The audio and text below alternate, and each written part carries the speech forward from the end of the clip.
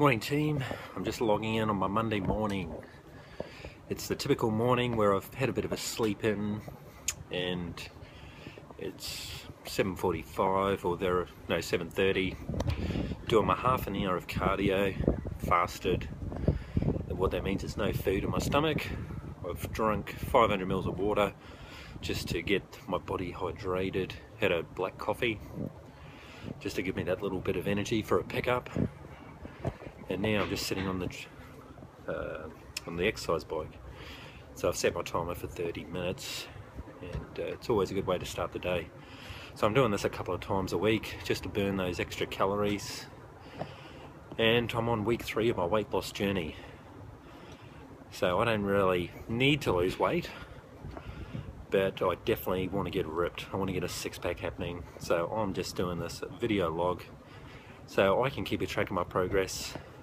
I can share with some people what I'm doing, and hopefully what I'm doing is going to help some other people.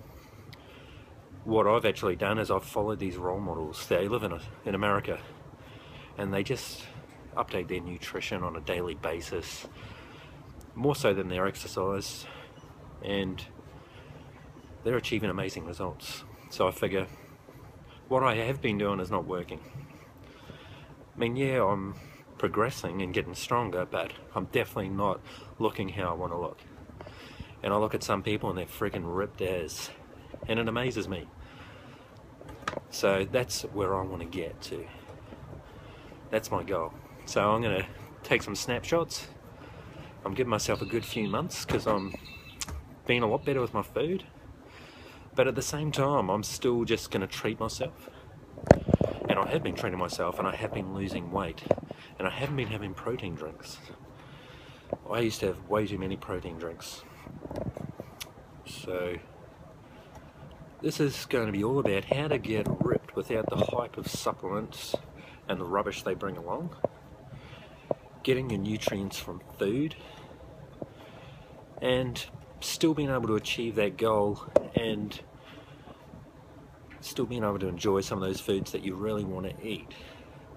For me, I love salt and vinegar chips. I bought some of them the other day. I had a serving of them, and ate some cake yesterday. Went to Michelle, my wife's parents' house, and that was cool, you know. And I've woken up this morning and I'm achieving a better result than ever on the scale. However, it's not about getting a one-off reading on the scale. I'm doing it every day now. Waking up in the morning, going to toilet, then jumping on the scale naked to give you a true result. Then you work out your average. What's my average weekly weigh-in? Every day. It takes a commitment, but it becomes a habit. And then over the week, and over the weeks, you can see, are you achieving your goal, whether it's putting on weight or losing weight? So it's a fun journey. I'm really excited about it. I feel like I've now figured out the key to my success. Before I was just eating food.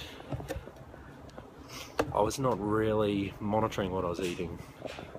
In fact, I hated calorie counting.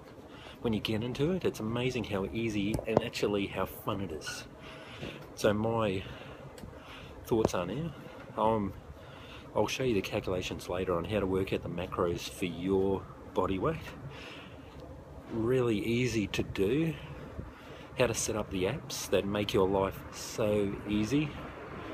How to really have fun tracking your weight. And how you can still achieve what you want to achieve and still live a life a bit. You don't need to be absolutely so disciplined that you cannot achieve your ideal results. So that's what I'm going to share with you guys over the next little while. I'm going to be doing my regular video check-ins, just to update on the progress. If it helps you, awesome, but definitely for me it's just going to be a diary of past events that I can log into at any time, and to also just give me motivation and inspire me. I'll share some of the video clips that I like. that inspired me. Because at the end of the day, life should be a challenge. If life's easy, then it's not so much fun. I mean, you want life to be easy, but at the same time, you need to be pushed, you need to be challenged. It needs to shape you to be a better person. Anyway, that's enough waffle for this morning. I'm going to get into my 25 minutes of remaining cardio, and then we'll check in a bit later. Take it easy.